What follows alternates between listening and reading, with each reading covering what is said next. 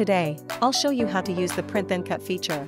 First, connect your printer to the computer. You'll also need printable vinyl sticker paper, a cutting mat, and your LOKLiK iCraft. Let's get started with LOKLiK IdeaStudio. First, set the page size at the top of the canvas, choose either A4 or letter size. Then, go to the library and select the Print Then Cut operation type. Pick your favorite image and add it to the canvas.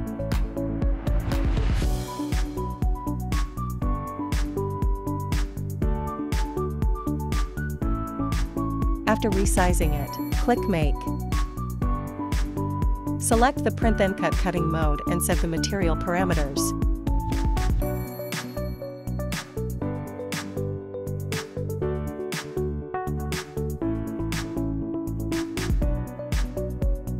Align the left edge of the printed material with the left edge of the cutting mat. Load it into the machine. Align the white silicone ring with the black marking line.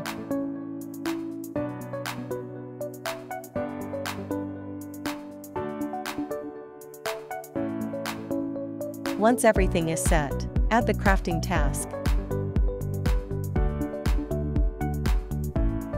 Click Start to begin cutting. If your cut is misaligned, use the Print Then Cut function calibration to adjust it.